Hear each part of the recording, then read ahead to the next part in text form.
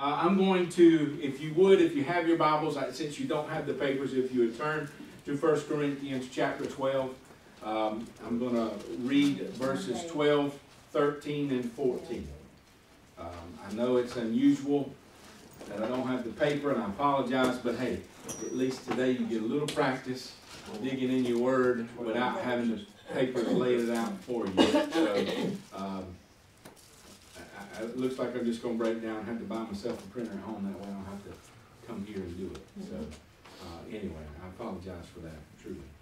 It's okay. It's okay, I appreciate it. I appreciate it. 1 Corinthians chapter 12, verse 12. Brian, would you like to read that? No, I'll take it. For as the body is one and hath many members, and all the members of that one body, being many, are one body, so also is Christ. For by one Spirit are we all baptized into one body, whether we be Jews or Gentiles, whether we be bond or free, and have been all made to drink into one Spirit. For the body is not one member, but many. Now, we have been leading up to, in the last number of weeks, the gifts of the Spirit. And we've been planning and stepping toward them, and we're trying to make sure that we understand the right mindset, the right mentality to have if we're going to possess these gifts of the Spirit and they're going to operate the way that they should in the church and in our lives. Then we have to have the right mindset to make sure that God can trust us with them, to make sure that He will give them to us, and that the devil don't come in afterwards and take them away because we've gotten something that's out of whack. So if we keep our mindset right, we keep God as our focus, God will trust us and can trust us and know that the devil won't come in and mess things up after the fact. As I said before, I don't remember if it was last week or week before, I've seen the churches operate in these gifts in times past, and now it seems as though we don't as much, and I believe it is because the devil was able to come in and get our minds off track and focused on the wrong things, and we're not using the gift the way that we should, or we begin to not use them as we should, and God had to withdraw these gifts from our lives because He's not going to let them be used for the wrong way. As we've said, God is the author of these gifts. He's given them to the church for the edification of the church, building up of the church, strengthening the church, not to show off one individual, not to harm and beat up one or two individuals either. It is for the edification of the body, the building up of the church. Now, when we keep these things in our minds, we have to remember, and we're going to try to review at the end, that we're sanctifying our lives, setting our lives apart for the use of God. It's no longer our life anymore. It's God's life. We let Him use it how He sees fit.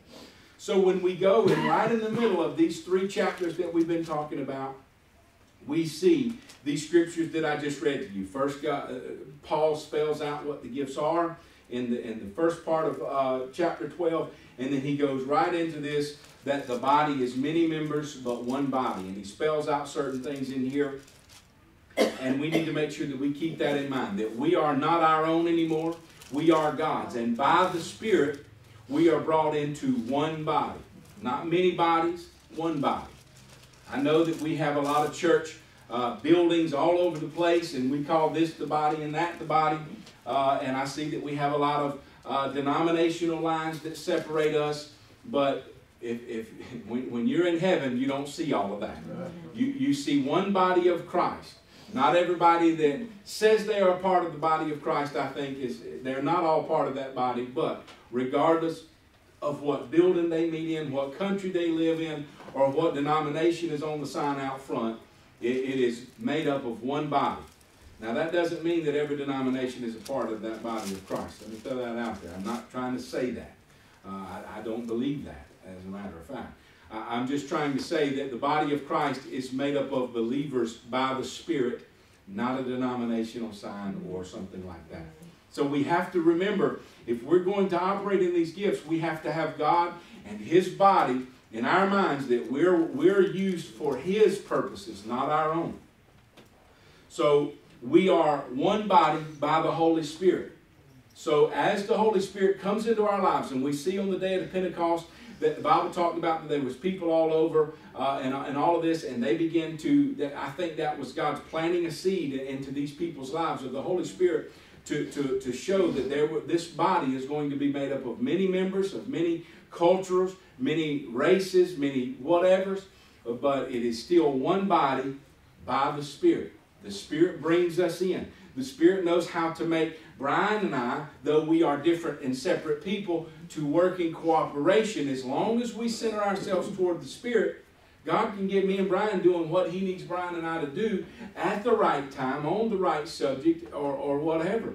Brian and I have taught this class now for 6-8 months or whatever it is, and God's had to help us work through that. And I've watched God give me certain things that He didn't give Brian. Give Brian certain things that I didn't even have, and right on time. But that's how God works, because it is His Spirit that brings us into one body. We are not one body just because we believe the same thing. You understand that? Yes. Just because we believe the same thing doesn't mean we are one body.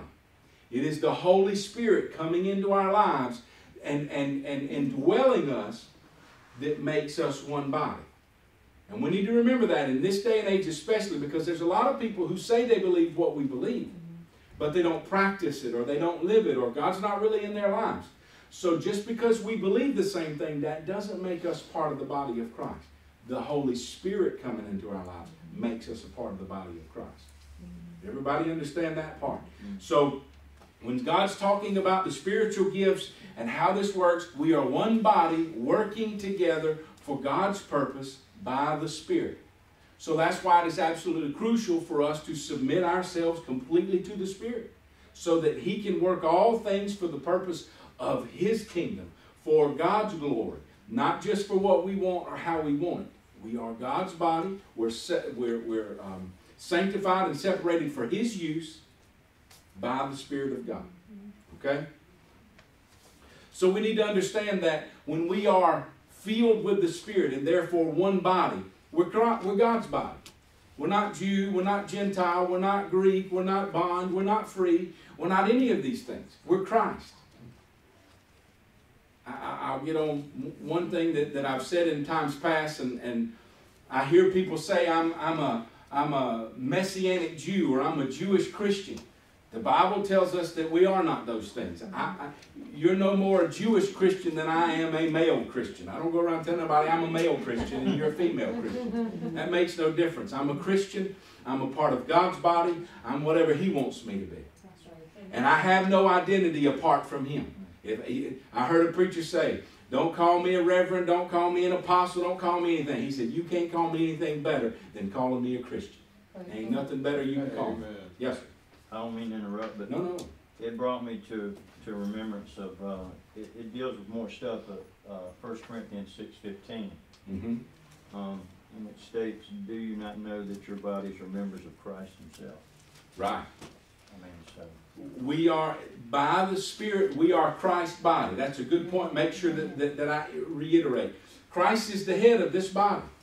You don't pull the arm off and it separate from the body. Christ is the head and we are the body. If my head's going to get out of this building, it's going to be because my body carried it out this building. My head's not going to walk its way on out this building any more than Christ is going to thunder from heaven His will. He's expecting His body to carry out His will. When He was on this earth, He had a physical body. He crucified that body, and on the day of Pentecost, He picked up a new body, and that body's called the church. He's the head of that body, and through the Spirit, we are that body. We carry Him and His gospel to all the world. That's the only way it's going to happen, so we have to keep that mentality. He calls the shots. The foot doesn't tell the head what to do. It's the other way around. Yeah, and then if you go down to verse 17, it wraps it up and says, but he who unites himself with the Lord is one with Him in the Spirit. Right. And we are to be one. It is the Holy Spirit that helps us do that. As I said a few minutes ago, we have to submit ourselves to the Spirit so that the Spirit can do what He wills. We must be unified and working together by the Spirit. You don't have a body that functions correctly if all the members of that body want to do their own thing. We have to work together. I couldn't walk down the hall unless my legs work in cooperation with one another. If one leg wanted to do one thing and the other leg wanted to do something else, that's going to be quite a sight to see. I'm not going to get anywhere. It's going to be a spectacle. It's going to be a show. It's going to look crazy. It's going to look deformed. It's going to look in a lot of bad ways. And that is the problem with our church. We are not keeping ourselves in the mindset that we are the body, Christ is the head, the Holy Spirit calls the shots, and we have to work in unity and cooperation with one another if these gifts are going to operate at all. The foot can't get a wild hair and decide it's going to do its own thing because it feels entitled to do so. It seems crazy, outlandish to talk that way about our physical body, but I only do it because we see it all the time in our spiritual body. Understand it. That's right. We have to be able to relate it and make sure that we understand that we are the body of Christ and we have to work together in unity. Not, and you'll see as we get on down in the next few verses, not I'm the hand and you're the toe, or I'm the head, I'm the eye and you're the nose, or any other. There's none of that. More important than you. That's right. There's no one more important than the other, and that's what we're fixing to cover. Let's jump on into that. The next line on my computer screen that will be on your paper next week says, no member should feel more or less important than other members of the body. We are all members of God's body and should treat each other accordingly. No one should feel more or less important than any other member. We do all the time, but we don't. We see somebody operating a gift, and next thing you know, we put them on a pedestal. Or we put ourselves on a pedestal because we see a gift working in our lives. Neither of which should we do. We should not allow the devil to beat us down because they don't see a gift in us, but they see us in the other. It's a mind game one way or another. The devil will push you, and if that don't work, he'll pull you. He'll try to inflate your ego, or he'll try to beat you down. And he'll try to get you to do the same to the others around you. But there's no one more or less important in the house of God. We are all the body. Now, if you will, many of you already have your Bibles up. I want to read a few verses here. First of all, I'm going to read chapter 12, verse 18, because it starts off the next section that I'm going to talk about here. But now hath God set the members, every one of them, in the body, as it hath pleased him. Now, this arm does what this head tells it to do. Not what that head or that head does. You see what I'm saying? If this body's going to operate properly, it has to listen to this head and do what it says. This head decides how this body's going to function completely. And that's exactly the way things are with the kingdom of God. If we're going to operate the way that we should as a body of Christ, then we have to submit to God's ways. And we have to let him call the shots. He says what goes. He says what has to happen. Okay? He is set all of the body and all of the members in the body the way he chooses. Now, we touched on that when we talked about there's different administrations. God gives the gifts who he wants to, how he wants to, when, and for how long. We understand that. But we have to make sure that we keep that in our minds, that God calls all of these shots. We don't look at somebody and say, they shouldn't have the gift because I don't think they should, or I should get this, or you shouldn't get that, or none of that. All of those thoughts have to go away. We have to submit to God. Don't get me wrong. There's a gift of discerning of spirits that will help us know when somebody's doing something they shouldn't do. But that should be a talk of the Holy Ghost to our hearts, not a talk of our ego to everybody else. You understand what I'm saying? We have to stay submissive to God in this. And so if we keep that mentality right on the front end and understand that we don't go around looking up or down at anybody else. We're just, we prefer our brother, but we don't elevate people and we don't lower people because of some sort of gift or anything else. Brother Sharp. Yes. Chapter 12, verse 3, I like this where it says, and reiterates what you were saying. For I say through the grace given unto me to every man that is among you, not to think himself more highly than he ought to think, but to think soberly, according as God has dealt to every man the measure of faith. Gotcha. We don't need to raise ourselves up or lower ourselves down, raise somebody else or lower them down. All of that mindset has to go, because God's the one that gives it anyway. How can I brag about something that was just given to me? See what I'm saying? You didn't earn it. God just gave it. So there's no boasting, as Paul would say. There's no bragging about except in Christ. So let's go to that chapter, chapter 12. I want to read a little bit here to make sure that we are understanding. I'm going to try to move a little faster, so stay with me. Reading, starting with verse 15. If the foot shall say, because I am not the hand, I am not of the body, is it therefore not of the body? And if the ear shall say, because I am not the eye, I am not of the body, is it therefore not of the body? If the whole body were an eye, where were the hearing? If the whole were hearing, where were the smelling? But now hath God set the members, every one of them, in the body as it hath pleased him. Now, I want to make sure that we rightly divide the word. This chapter, these chapters has been speaking about, previous before this, the gifts of the Spirit. However, this particular thing here is not talking about gifts of the Spirit. He's talking about the members of the body. You understand? Gifts are not members of the body. You understand? So, before the gifts ever come, we have to make sure that we do not have a little I and a big I and little e mentality in the church. That's not what we're to have. We are equal, we are Christ's body, and He will use us however He sees fit.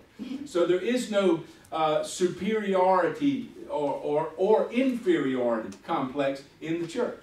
We have to do away with that. We have to understand that if I've been in this thing 20 years, that just helps me pray for you better in your situation. Doesn't make me better than you. Doesn't make me, tougher, better, stronger, whatever. It may make me closer to God in some ways, but since when has closer to God ever made anybody arrogant? If you're really closer to God, it's not making you arrogant. You understand what I'm saying? We're getting things out of whack if we feel that way. So we have to make sure that we keep that mentality out of the way. We're dying to flesh. We're saying the same thing that we've covered in previous lessons, but we're putting it in a different way to make sure that we understand it fully and make sure it applies to here. So if we understand these things, that God is talking about His body, and that you don't favor one body part, that the eye doesn't say I'm not a part of the body if I'm not the ear, or vice versa, and things like that, that we have to understand that in the kingdom. We can't let people feel that way, that because they are not the pastor, they shouldn't be this, because they don't get to do a special solo, they're not going to be a part of the body, or because they're not the Sunday school teacher, they have nothing to offer, or whatever. And that can't be something that is just taught from the podium out. That has to be something that everybody in the church adopts that mentality and understands. God, it's about you. It's not about me anyway. If you want Him to teach, praise the Lord. If you want me to teach, praise the Lord. If you want us all to sit down and bring up somebody else, praise the Lord. It's got to be God's way. It's got to be God's whatever He chooses. It is His body. And if we understand that and know that there's no more important members and less important members, then we can help keep things in line. When the gifts start given out by God, we don't all of a sudden think that they're more special than us because they got a gift. We don't. Because we know that mindset's not to be here. So let's go down to verse number 19 now and read a little bit more. And if they were all one member, where were the body? Let's make sure we understand that. If everybody was the same thing, then where would the body? If all we had was a bunch of ears, we wouldn't have a body. You understand? If we all had, even if we had all feet and legs, we still wouldn't have a body. So, next verse, verse 20. But now are they many members, yet one body. And the eye cannot say unto the hand, I have no need of thee, nor again the head to the feet, I have no need of you. Nay, much more, those members of the body which seem to be more feeble are necessary. And those members of the body which we think to be less honorable, upon these we bestow more abundant honor. And our comely parts have more abundant comeliness. For our comely parts have no need. But God hath tempered the body together, having given more abundant honor to that part which lacked. This is the type of mindset that we need to make sure that we have. That we don't have people thinking that a particular position is more important than others. The Bible says here, those members of the body which think to be less honorable, upon these we bestow more abundant honor. When we have someone who feels less important, we need to love on them. We need to make sure they don't feel that way. Don't let the devil pick us off like that. Don't let the devil single us out and make us feel alone because we don't have such and such gift or such and such thing working in our lives. We got to bestow more honor upon them. Love on them. Help them. Encourage them. Because as we said in other classes, you may be the weak one tomorrow. You're going to need somebody to pick you up. Because we all go through these cycles. Just because we are growing in maturity to Christ doesn't mean we don't have bad days. Doesn't mean we don't have problems. We all do. And we need to make sure that we're picking each other up and that we're helping them. God's chosen the body to be what He wants, and we need to make sure that we understand I'm not special because God chose me, and you're not special because God chose you. We are Christ.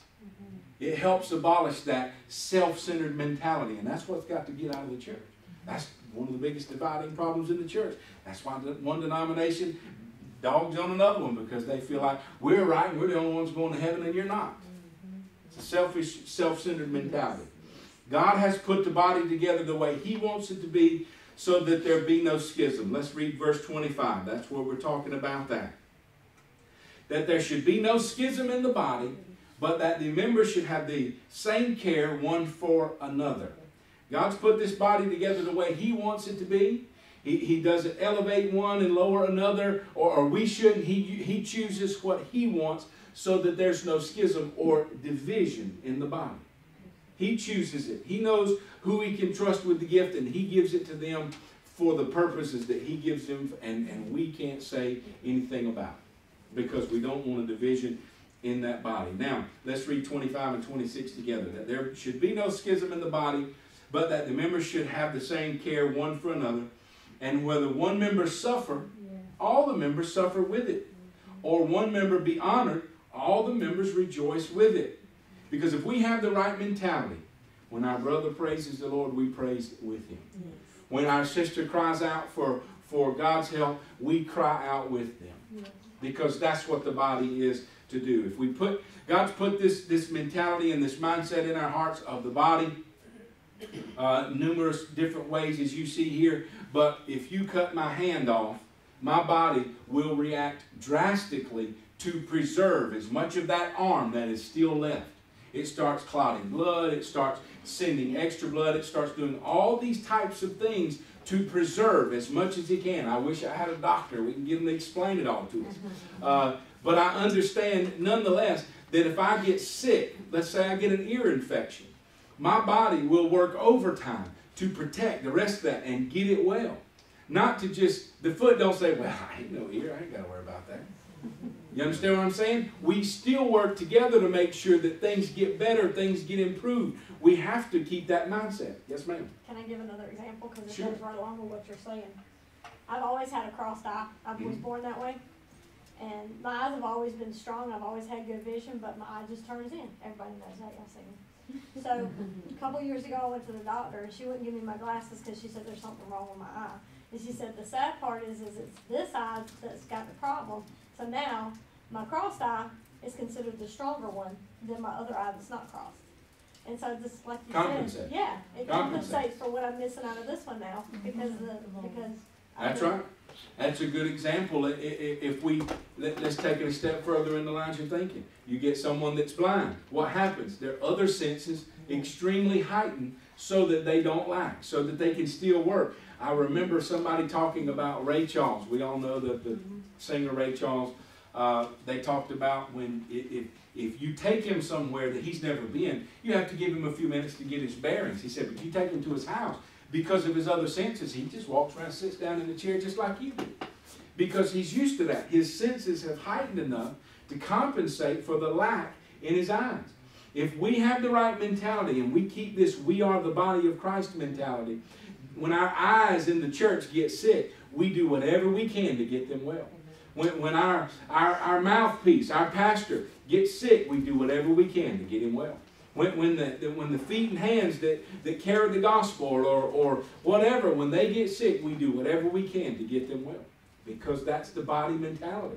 There's no one more important. We don't say, we can't help save you because you're not a hand. We don't say that. We say, we'll help you because you're part of the body, so that when one suffers, we all suffer. When one rejoices, we all rejoice.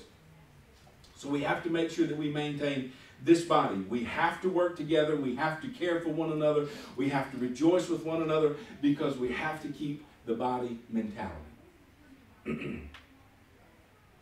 We have to make sure that we keep this mentality going forward, and we don't allow the devil get in here and start dividing us up, making us think more or less of ourselves than we should.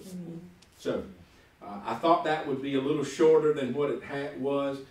I just think it's very important, along with all that we're discussing, to make sure that this is a part of our mindset, just like all these other things. And I've got a few minutes here before the class ends. I am super surprised that my ushers and stuff are still here. So let's try to review, because what the review will bring us right back up to the body mentality before we dive into the next piece. So we go back and we look at sanctification. Can somebody tell me what sanctification is? Set Work apart. of grace. Say that again. I heard two different things. Set apart? Set apart. Okay. As to me, it's a definite work of grace. Yeah. It is that. You or me cannot do it with our own selves. Absolutely. That's right. We do it through Christ. Sanctification is, a lot of people, praise the Lord, got sanctified, got saved, sanctified, filled with the Holy Ghost. Sanctification, you have to keep that. That's right. It's a steady work. That's right. Yes. If you look at salvation, salvation is a steady work. Absolutely. It's a continual process. It's sanctification is the continuation of that salvation. It's a continuing bringing you closer to God. Yes. I'm sorry, I'm supposed to let y'all answer the rest Now, of that. I'm the sorry. things that we used to love to do in our past life, when Christ come in, those desires have faded away. And when the enemy tries to bring those things to us, then we have grace to say, God, that's not part of my life anymore. Right. And he is like my husband said, it's a continual act. That's right. If I used to drink, I don't drink no more. If I used to curse, I don't curse anymore. Because God has already, beginning to wash me with that blood, and I've been set free from that. But at times, a new Christian will slip. Sure. That's where we have grace. That's right. We didn't actually mean to do that. It was a slip. So we made a mistake. And God can help us with those mistakes because we are growing. It's like a child, Right. a baby. Sure. When we become Christians, we're babies. Right. We're crawling, and we are being fed milk, not the word, because the word will choke us, because we're not strong enough to accept all the things that God has for us. Mm-hmm. So it's a daily walk in a progress. We don't crawl anymore. We begin to walk, and then we stand up. And these are things, the steps. It's just like a Christian. These are steps as a child. As we mature, we can be able to say, hey, that's not part of my life anymore. I will not go that way. And sanctification separates us. That's right. Yeah. Because when God saves us, He delivers us from all sorts of things. Bondage. Absolutely. Bondage is the word. He Absolutely. delivers us from that. But there are many other things that are poor mentalities that we have. We have a mindset that thinks a certain way, so we react in a certain way if we're put in that particular situation. And those are the things that we have to continue walking out. God saves us, but He doesn't perfect us that moment. We have to continue to grow. We have to continue to get better. We have to continue to correct those ways of thinking, to separate ourselves more to the will and the ways of God, and set ourselves apart to do what God wants us to do. It's a step-by-step process. Brother Fell, I grew up in the Church of God, and I've heard that. I think you and I have talked about that. I'm saved, sanctified, filled with the Holy Ghost. Praise the Lord. You may be, but you ain't done yet. There's much more to go. Right. We don't need to wear that as a badge, as if I'm there, I have arrived. Because the truth is, until you get to heaven, you ain't arrived. You ain't there. And when you get to heaven, you'll see there was no arriving to you anyway. It was all Christ to start with. You were never going to arrive, and you're never going to. So it's all about Christ. Everything she said was absolutely true, but when she said, because we're new Christians from the States, that my brain went right to, it doesn't have to be new Christians. Right. Many men of God that were sanctified and filled with the Holy Ghost have failed pastors in the past and stuff. That's right. And somehow, I can't help but believe, they believed all that, but somehow in the business of being a great minister and all the people and maybe getting busy with meetings and things like this, somehow they had to stop spending their quality time with God so that they slipped. Well, I can tell you this. I agree with that 100%. The challenge is that anybody can get there. Yeah, Because exactly. when the shift begins, because I'll tell you this, I've seen people who still spend their time in prayer, who still spend their time in the Word, and they still have a falter. The problem is when they get their focus all about me again. When they get their prayer time and everything they have all about me and fixing me and it's me, their prayer time is in my opinion, almost wasted. And let me back up because I know how the devil's going to spin this later. That doesn't mean you cannot pray for you. Please don't think that. I don't find that biblical that you can't pray for yourself. I believe that it is a praying and seeking God for situations in yourself that can get you the victory over many things. So don't let the devil spin that when you're not in this group setting and say, well, I can't spend this time praying for him. I'm just saying that I've seen people who turn their lives inward, make it everything in their lives about themselves, and that's when that sanctification process begins to stop. They're not separating themselves to God anymore. Subconsciously, they begin to separate to themselves again. And that's when they can falter. That's when they can fail. That's when they can get in their whatevers, their routines, and next thing you know, they've faltered and they've fallen and had a big fall. And we've seen many men who and women of God who have done that very thing because they just let it get out of whack. I'm going to get you back online, brother. Question is sanctification, sanctify. For those of us that have our books and our notes, it's used 141 times. 41 of those times is Kadesh in the Hebrew, to consecrate, sanctify, and dedicate, to set apart as holy, set aside as sacred. In Exodus 13, 1 and 2, in Exodus 19, 10 and 11, the word there is used as a purification or a cleansing. Right. That's what you're looking for. Right. Set apart. That's right. Right out of the book. That's what we got them for. Set apart, and then a purification and cleansing. The moment you stop that, the moment all kinds of stuff can come back in your life. So it's a continuation. So the question is then, if we know that we start that and we have to continue that, what are some ways how do we do that? How do we sanctify ourselves? By the reading of the Word. Reading of the Word. That's right. By separating ourselves from the things of the world. That's right. That's right. Prayer. Yeah. Prayer's another way. That's right. These are, you guys are hitting things out of the book. That's good. We've got the scriptures there. John 17:17. Sanctify them through thy truth. Thy word is truth. Absolutely. Pouring the word of God into our lives helps us to separate ourselves more from this world. 2 Corinthians 6:17. Wherefore come out from among them. Separate yourself from the things of the world, it says. Saith the Lord, touch not the unclean, and I will receive you.